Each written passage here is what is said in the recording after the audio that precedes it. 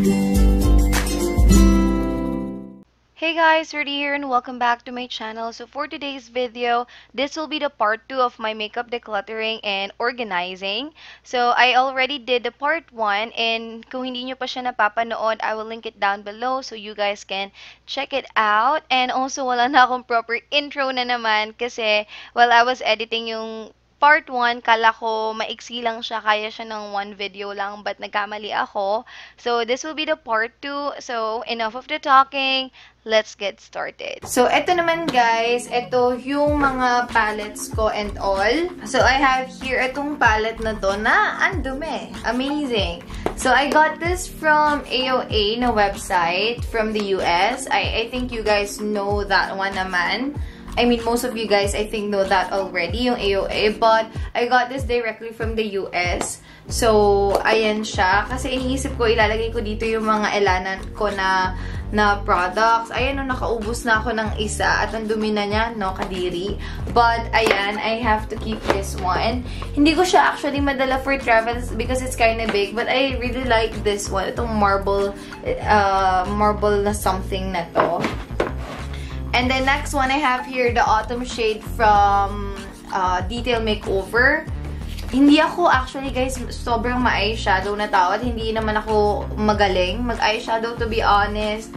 But gusto ko lang talaga nag-experiment ng looks ko. And then this one, this is from Essence and this is a gift from my tita. Ayan siya. And then next one I have here itong mga peri-pera na quads. I got the shade 1 and 2. Ayan sila. Wait lang. Pakita ko sa inyo. Ayan. Ayan sila. And then, I have here. This is the one. Yeah. This is the one. And then, this is the one. Oh.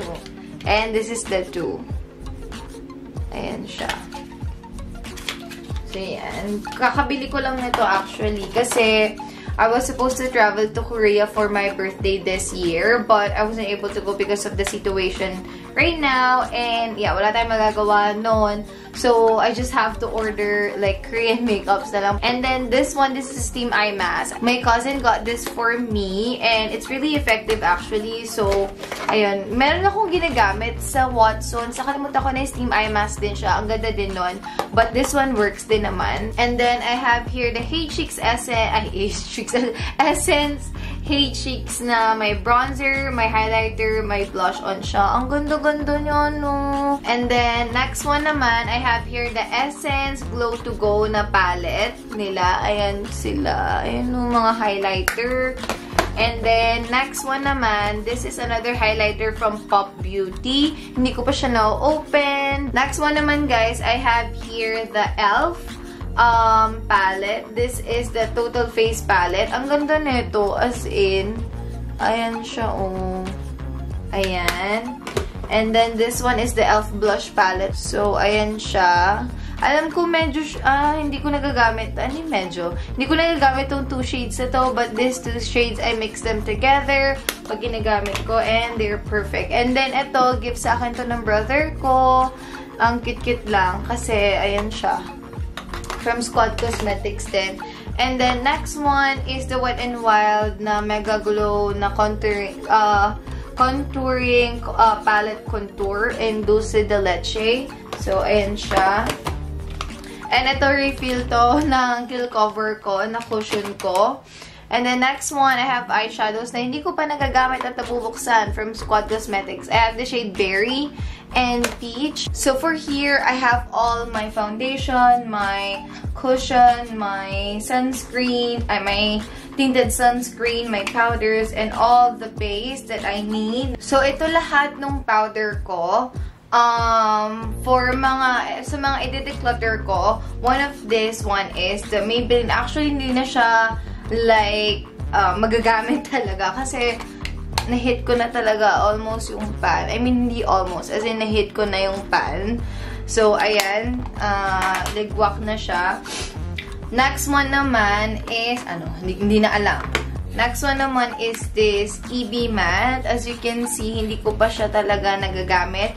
But, it's actually a good powder. So, I'll just keep this one.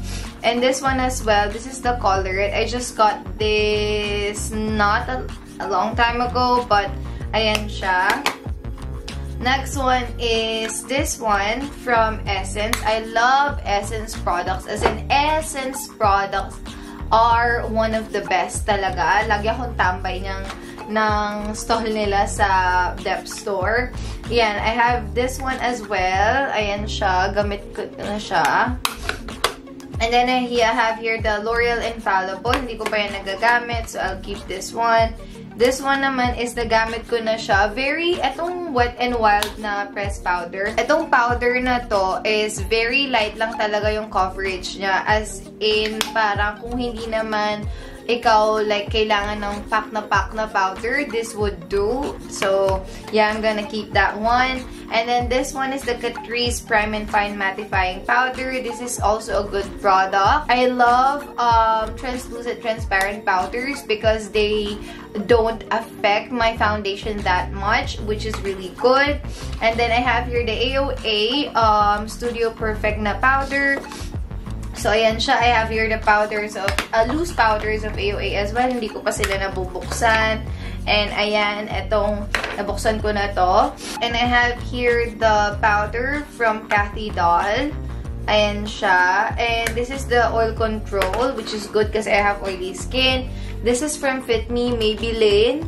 Ayan siya. Hindi ko pa siya ganun talaga nagagamit. So, I'm gonna keep that one. Ito, BYS, hindi pa bukas. Itong Vice, ang ganda niya. Look, oh, di ba obvious na almost ubus na ko na talaga yung powder na to. Itong tinted moisturizer na to, I have to let this go kasi hindi ko naman talaga siya nagkagamit. So, ayan. And then, itong mga powder na to from Innisfree. Itong No Sebum powder. Hindi ko pa sila nagagamit. So, I'm gonna keep them. This is from Altea Korea as well. Onti na lang siya. Wait, pakita ko sa inyo. Makikita nyo ba? But sa likod. Makikita nyo ba sa likod? Ayun o. Onti na lang siya as in. Sobrang onti na lang yan. This is my favorite powder talaga. As in, it makes my foundation, it makes my base like look so good talaga ng sobra.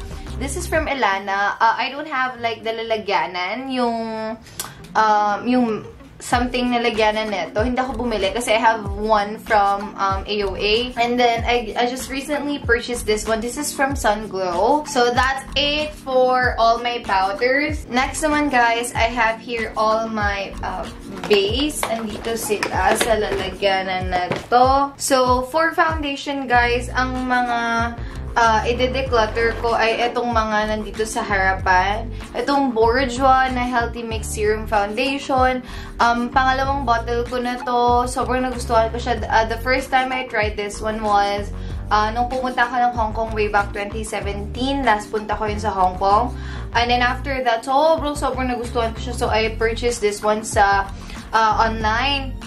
But, so sobrang dami ko ng base. Hindi ko na siya like, lagi nagagamit. Eh, hindi naman ako nag-makeup everyday. So, ayun, hanggang sa, na siya, na-expire na siya. And then, I have here the Matte and Poreless na Maybelline. Declutter ko na din to. And then, have here the Wet n Wild Photo Focus. Okay naman to, actually. Okay pa to. Pwede ba tong gamitin? So, I might give this away.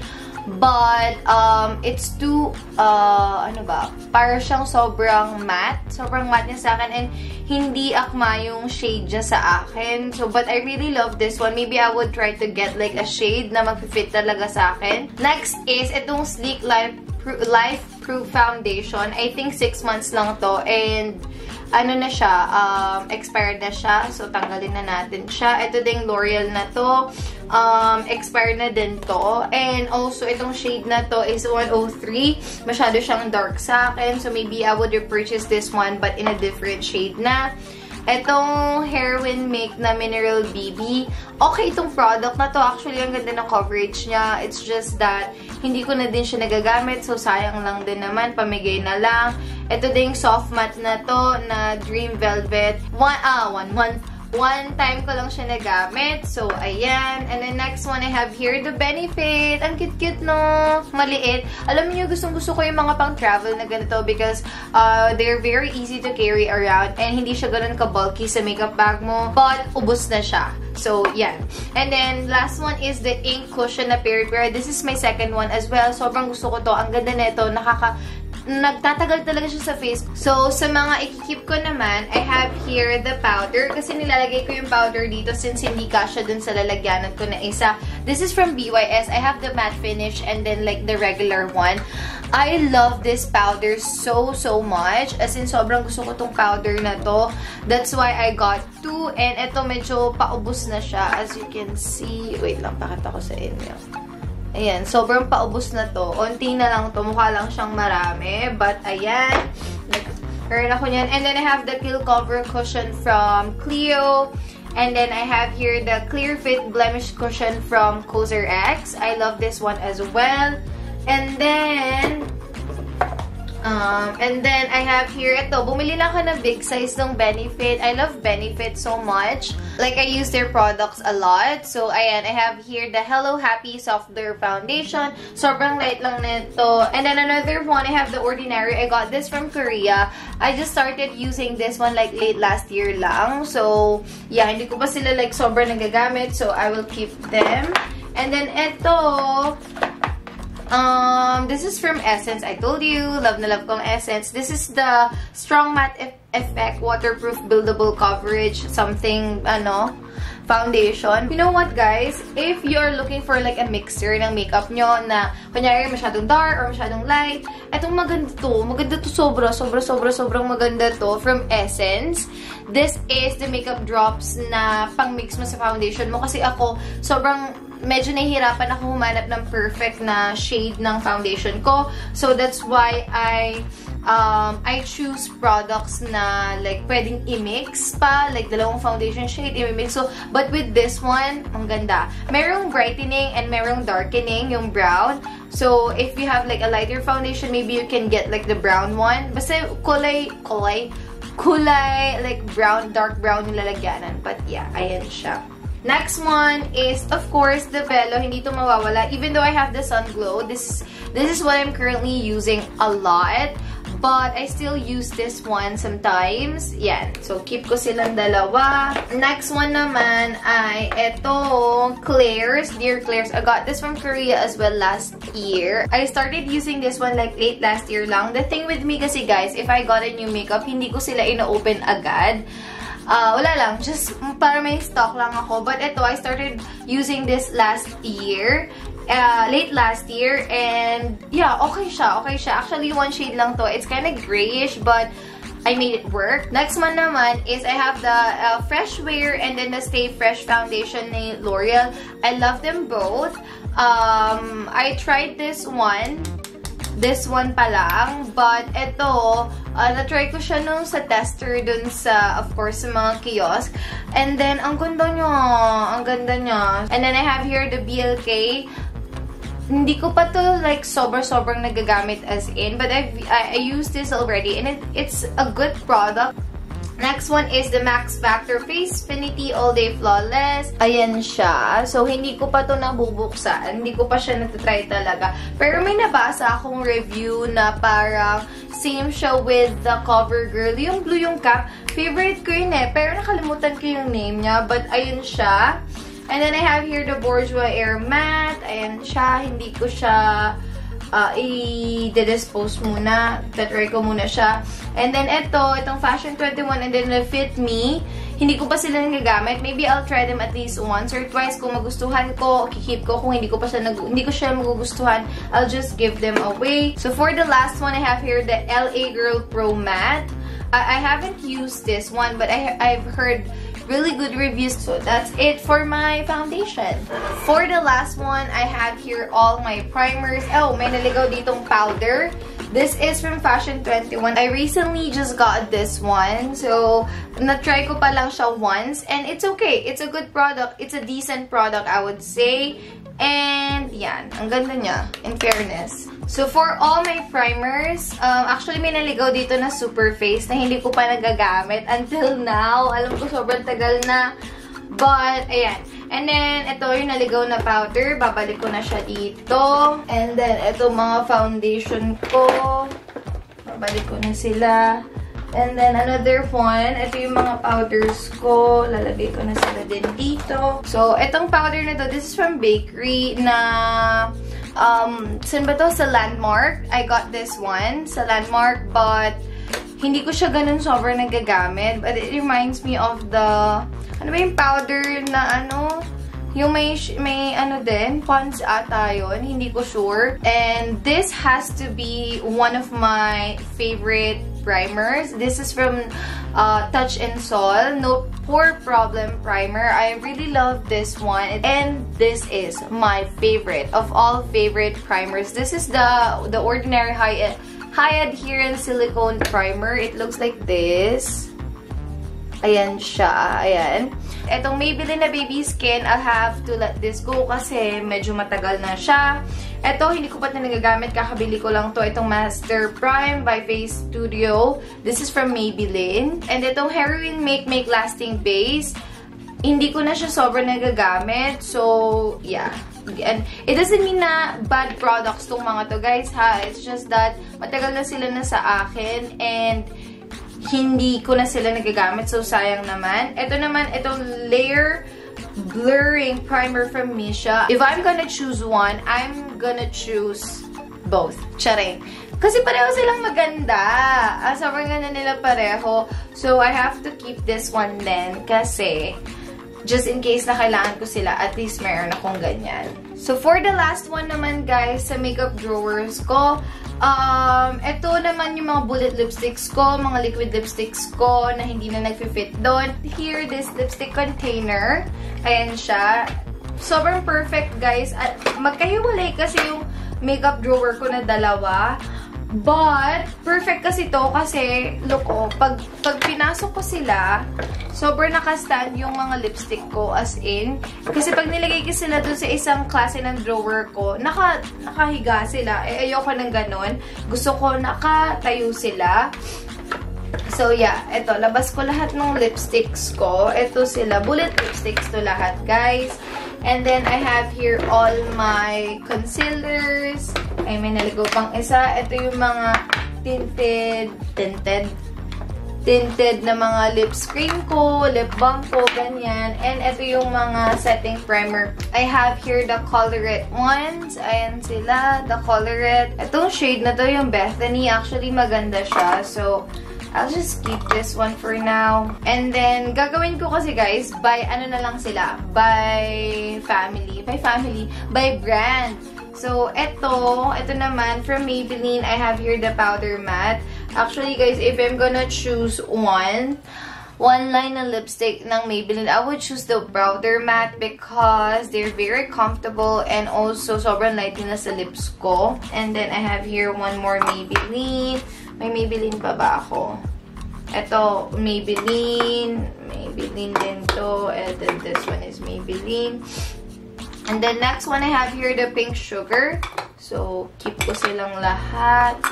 Feeling ko wala akong maano sa bullet lipsticks ko kasi ang dami kong dinispose last time na bullet lipsticks. And yung shelf life naman nila is hindi naman like agad-agad. So, medyo marami akong makikip dito. And then, sino pa ba may family? Etong L'Oreal, ang ganda nito, guys. Maple Mocha. Ito, si Maple Mocha. Si Maple Mocha. And plus,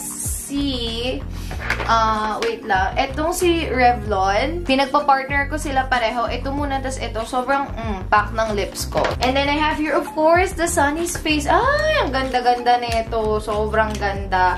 So, yan. I have 3 shades. So, ikikip ko na din sila. And then, ito, since may isang slot dito, dito ko na lang ilalagay yung pen shop ko. And then, I have here yung, tawag dito, Vice. Ito, my family to, yung Squad Cosmetics. And guys, ang ganda-ganda. Pack! Ayan, and very cheap lang sila. Very affordable. Ayan. And then, I have here, itong Lux Lips na to. Ang ganda-ganda na ito. This is from BYS. Itong Lux Lips na line nila. Ang gaganda ng mga shade nila. It's very flattering. And then, itong e.l.f. na to, order, wala na kasing e.l.f. diba dito sa Philippines, so I have to order online. And ang ganda nito, itong ruby red na to. Sayang nga isa lang yung nakuha ko eh. And then, this is from Jazzy. Kung hindi ako nagkakamali, hindi ko pa to nagagamit. So, yeah, tatry ko muna siya. And then, I have here itong Blight na Stellar Satin. Hindi siya magkasya dito. Hihirapan ako pag kukunin ko siya. So, hinihiwalay ko na lang siya. And then, I have here the Cashmere, Deluxe Cashmere Lipstick from Flormar. Hindi ko pa ito natatry. And then, I have here, ito yung mga pa-box-box ko na pa-square na packaging. So, ayan sila. This is from BLK.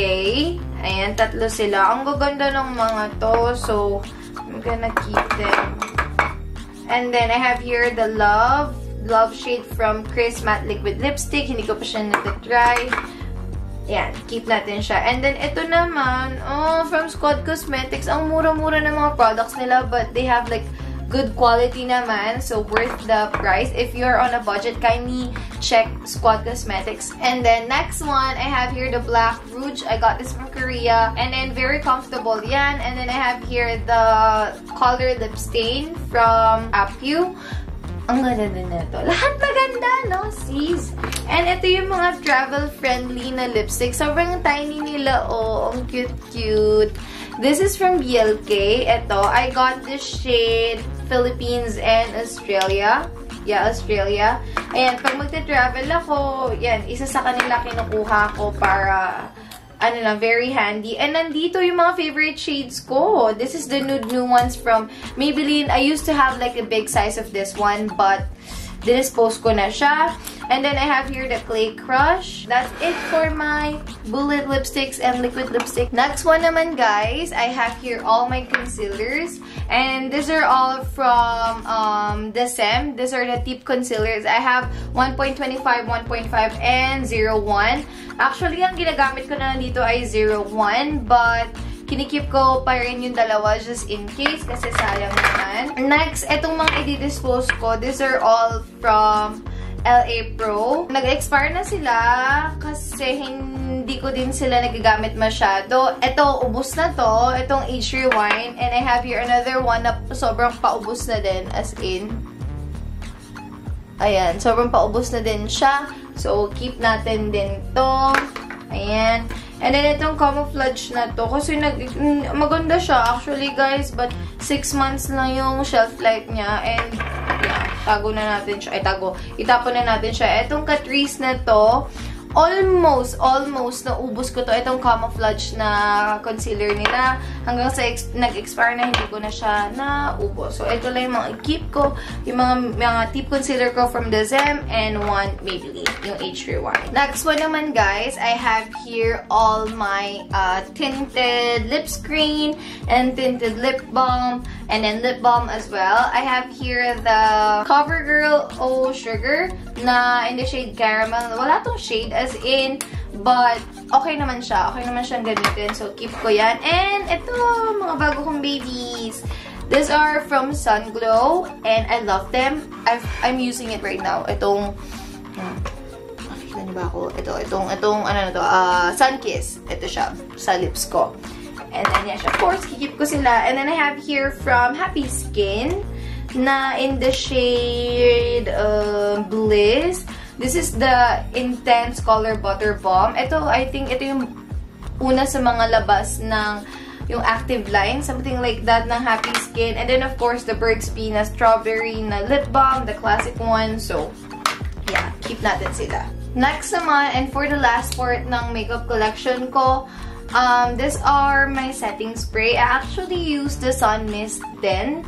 Most of the time, and especially these days, but if I want like pack na pa, I use this Flormar Makeup Fix Spray. Okay naman siya, nothing special with this, and very ano niya.